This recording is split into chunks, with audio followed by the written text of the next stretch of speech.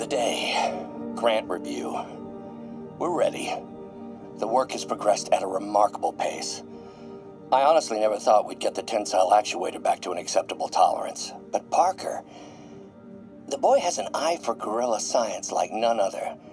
Just as I was ready to order a custom machine replacement part, he returned from the hardware store with a bottle of solvent and a toothbrush.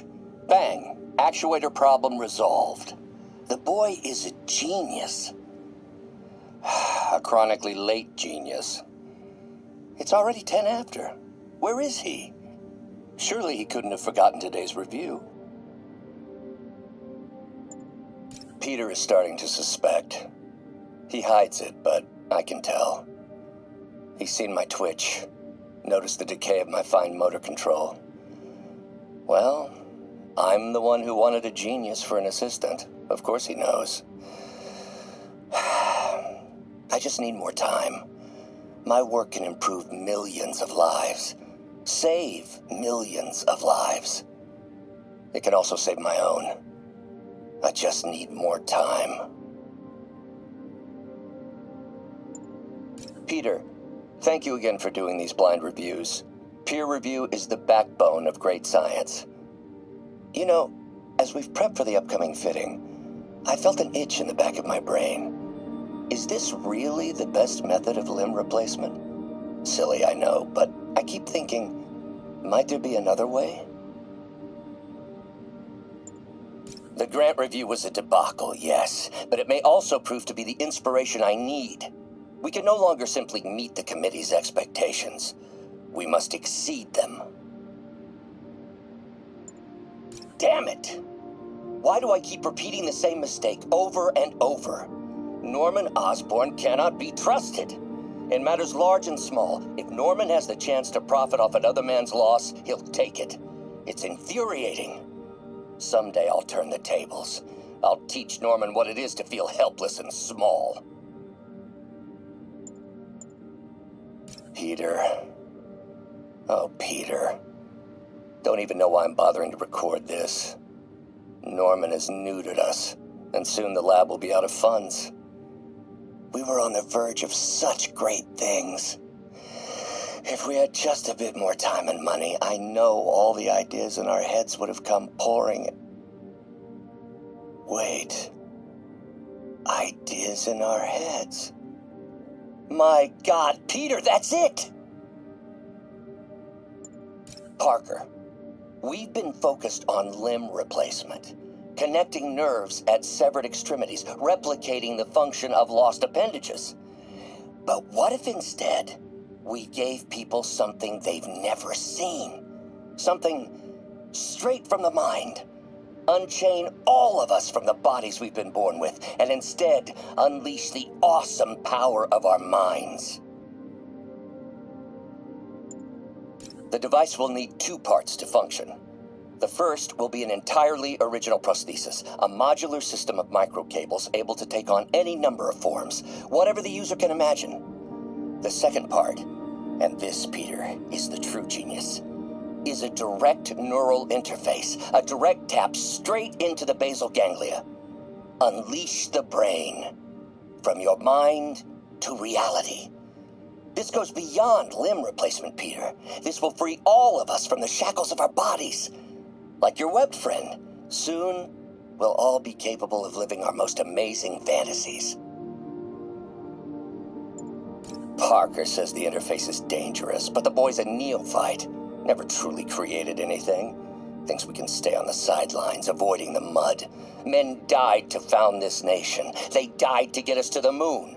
Every great push forward demands blood. And this next push, this push to rid ourselves of Norman's stink, it may yet be the bloodiest of them all.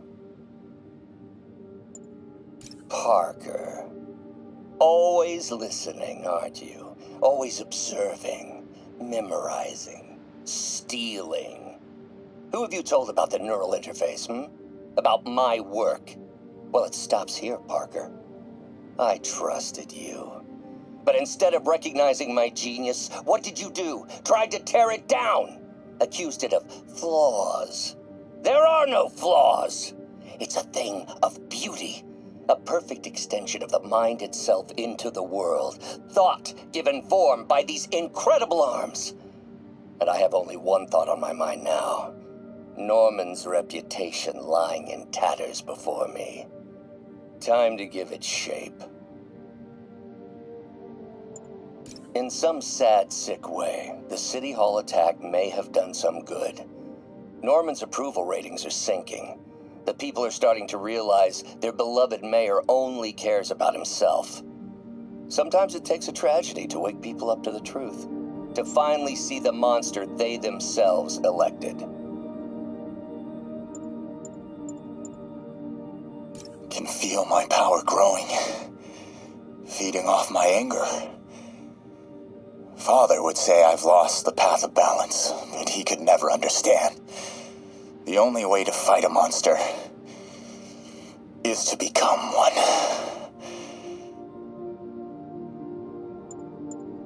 Norman Osborn, GR-27 research log. The whole project has gone to hell.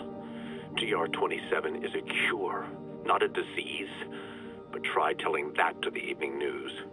Somehow, they've picked up the technician's morbid nickname, Devil's Breath, and are using it to stoke hysteria. They have no idea what it's really capable of. A cure for cancer, genetic disorders, birth defects. With just a little more research, I know we could perfect it. Instead, I'll spend the next 18 months on PR mop-up. What a waste of time.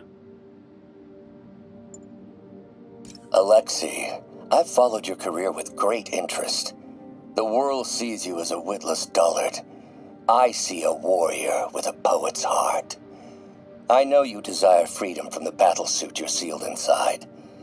Help me achieve my goals, and freedom shall be yours.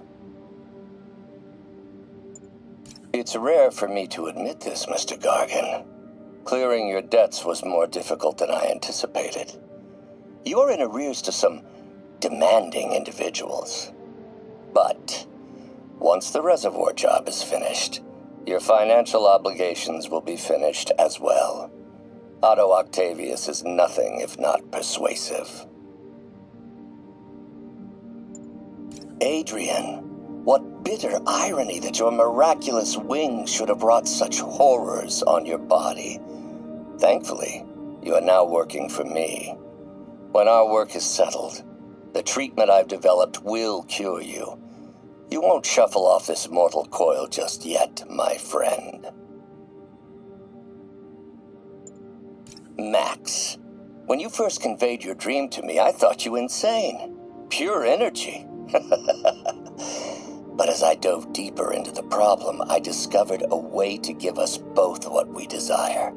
I promise you, when we are done, you will be pure energy. Or so close to it as to make the difference irrelevant. Oh, Martin. When I first realized it was you targeting Osborn these past weeks, I was shocked and saddened. But then, as the situation evolved before my eyes, I felt inspired. You took the bold steps I had always dreamed of, Martin, and you took them without hesitation. I am honored now to join you on this path towards true justice. Norman. Feel like I can't turn around without seeing his face. He smiles for the cameras, collects his accolades, and keeps his boot heel pressed against my neck. Why can't anyone else see how selfish he is? How reckless, how evil.